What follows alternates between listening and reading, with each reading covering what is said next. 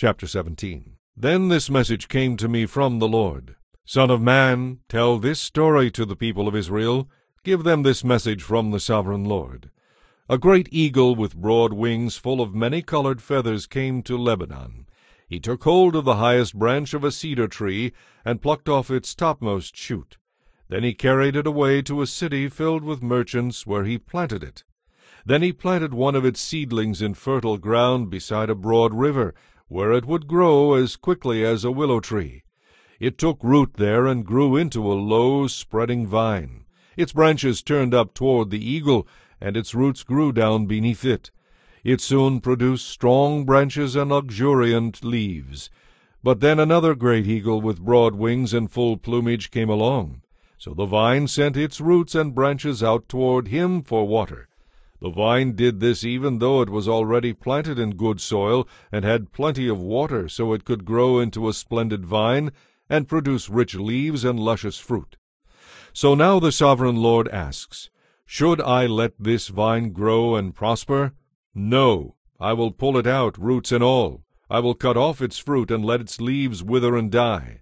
I will pull it out easily enough. It won't take a strong arm or a large army to do it. Then when the vine is transplanted, will it thrive? No, it will wither away completely when the east wind blows against it. It will die in the same good soil where it had grown so well. Then this message came to me from the Lord. Say to these rebels of Israel, don't you understand the meaning of this riddle of the eagles? I will tell you, says the sovereign Lord. The king of Babylon came to Jerusalem, took away her king and princes, and brought them to Babylon. He made a treaty with a member of the royal family and made him take an oath of loyalty. He also exiled Israel's most influential leaders, so Israel would not become strong again and revolt. Only by keeping her treaty with Babylon could Israel maintain her national identity. Nevertheless, this man of Israel's royal family rebelled against Babylon, sending ambassadors to Egypt to request a great army and many horses. Can Israel break her sworn treaties like that and get away with it?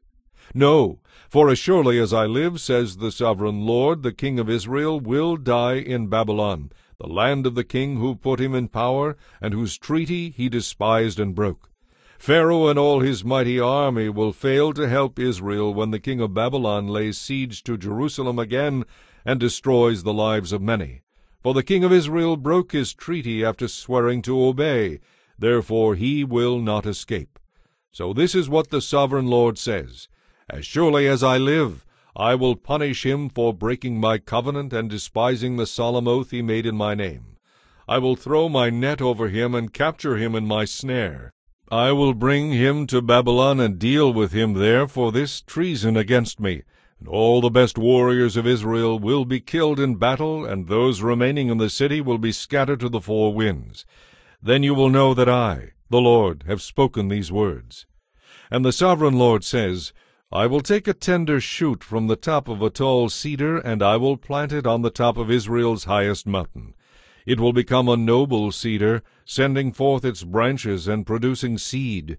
Birds of every sort will nest in it, finding shelter beneath its branches. And all the trees will know that it is I, the Lord, who cuts down the tall tree and helps the short tree to grow tall. It is I who makes the green tree wither and gives new life to the dead tree. I, the Lord, have spoken. I will do what I have said.